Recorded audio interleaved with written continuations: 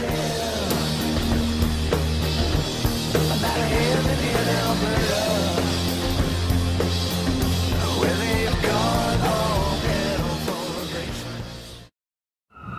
right, hey everybody, Frankie here at New West Reset. Welcome back. Thanks a lot for joining me here today. And today we're going to be checking out this old library right here, which at one time was a library, then it was an art gallery, and then it was switched back to a library again. I don't know what the hell they're doing. And of course, as you would guess, it's a Carnegie library. But it's an absolutely beautiful building. It's one of the most beautiful buildings in this entire area. I am on 12th Avenue and 2nd Street Southwest here today. And this is part of the Central Memorial Park, which is where they have their war memorial and cenotaph as a tribute to veterans, fallen soldiers from World War I, World War II, Korea, Vietnam, so on and so forth. And that's in behind this building. But today we're going to focus on this, and we're going to take a nice look around the whole thing too. But you can see up top all kinds of beautiful detail, all kinds of funny little bobules and little techie whatnots and who's it's going on there. A couple of little terraces that come out of these. To me these look like windows, but I guess at one time they must have been doors, because they have these little bijou style balconies or terraces on them. Yeah, let's walk up, have a closer look, and then we'll do a little loop-de-loo around this thing and see what the heck's going on. But of course, right away, very suspect where you have, like, I don't know how many of these stairs are here. It might even be a magical number here. Let's see, 1, 2, 3, 4, 5, 6, 7, 8, 9, 10, 11, 12, 13, 14. Okay, 14. Well, 2 times 7? I don't know. I'm not really into numerology that much, but I'm sure there's something significant. Big massive pillars on this with beautiful detail up there, sort of a Phoenician-esque detail at the top of these massive pillars. Sandstone block, and if I'm not mistaken, for the most part this building is all sandstone. I don't think there's any limestone or brick at all, unless underneath, underneath that sandstone, if that's a facade maybe, I don't know. But pretty grand entrance, but kind of small-ish doors compared to the massive entranceway. But then they've got the windows above, and then of course the 8-pointed asterisks all over this thing. All kinds of medallions and so on all over the building as well. Seashells, very Phoenician looking, right? All along the top there are seashells and fish tails. Beautiful little detail right along that ridge line right above the window there. This looks awful low. And this granite looks like it was maybe added in afterwards here along the bottom. Hard to say. I know that this building has gone through a couple of renovations where they've replaced some of the older deteriorated sandstone with newer sandstone. But it's sourced locally and everything, so more than likely, according to the narrative, it comes from the same quarry today as it did back when this was erected. See, they got these little terraces all over the side of this thing. But I don't think that's a door. I don't see a door handle or hinges there in the middle. I see hinges on these, but those are windows that can just sort of open up. So I guess to allow airflow or something. I don't know. Now, I'm not sure if originally the building was built this way, or if this is an add-on that was added afterwards. I don't think so. I think this was originally, according to the narrative, all one building, all built in one shot. The pigeons are loving this place. Man, I've never seen so many pigeons on a building. But here on these side windows, they're really looking really low too. Lots of utility access jutting out everywhere here in the lower part of this building. Oh, can we get some glare? Sorry about that. So now we're at the back side of this building now. This is the west-facing side of the building. That's a really stumpy looking door. Now that's definitely a retrofit right underneath this window. And then there's something blocked in there. Another little window at one point, perhaps? Probably. Again, that same gorgeous detail all along the top there and then underneath here. All of these windows look really low to me. I don't know.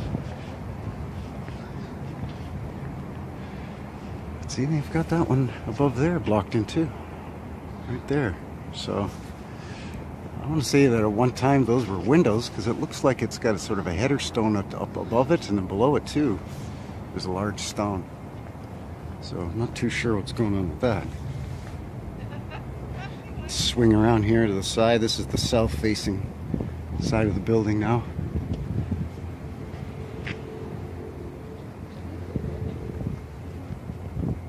Really, really beautiful looking building. Huh?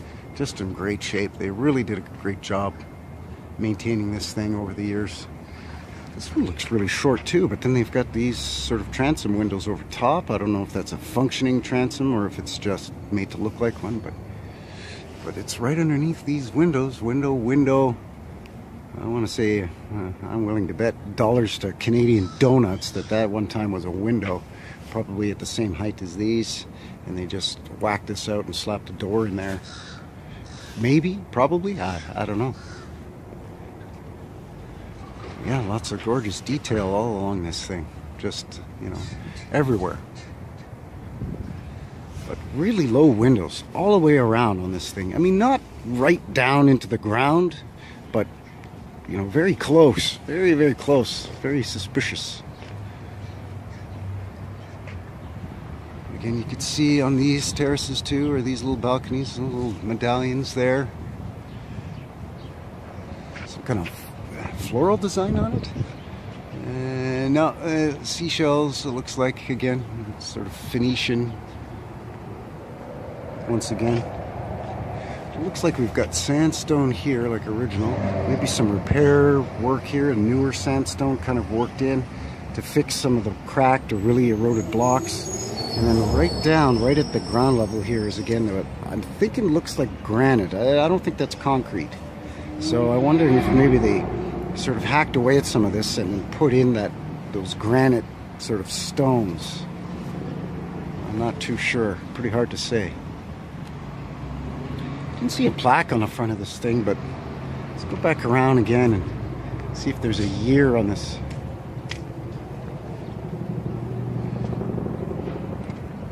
I don't see anything at all. No plaque on the front at all, except for above the door there, which I think is the Alberta Provincial Historic Site plaque. Yeah. But no date anywhere on this thing. So, yeah, that's a big granite slab there. Yeah, see, no dates, nothing. Just says Calgary Public Library on it. So, yeah, I'm not too sure. No info on that. I'll tell you what I will do, though. When I get home, I will, I'll beep boop pop it on the Kajoogle machine there on the Googleizer. And I know there's some older pictures of this building from way back in the day. And there's something very interesting about the gardens in behind here too. They're very sort of crazy geometric designs worked into the pathways and the flower gardens and stuff in behind this place. So it's pretty hard to see it unless you see it from a bird's eye. So what maybe I'll do is I'll edit in here at some point that photo from sort of a top view, bird's eye view, so you can get an idea of the strange sort of geometric patterns going on.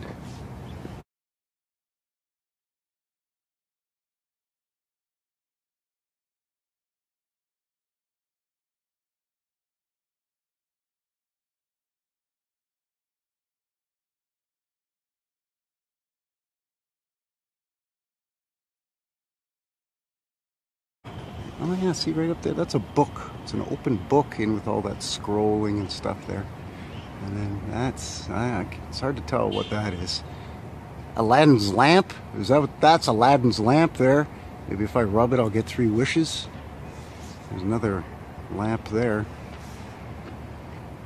That looks like there's maybe a bell with flower petals hanging down. It's, I don't know, it's too tough to tell from this distance, but yeah, there you go. Beautiful old Carnegie Library, Calgary Public Library. And Again, no date, my apologies, but I'll do a little more research when I get home to check it out and see what's what. So yeah, that's going to seal the deal for today. So as always, let me know what you think down below. Beep boop bop it down in the comments. And until next time, take care. Oh, there's a friendly squirrel. Hey. Hey, that magpie just dive bombed that squirrel. Hey, squirrel. Anyway, I'll see you on the next one. Take care and have a great day.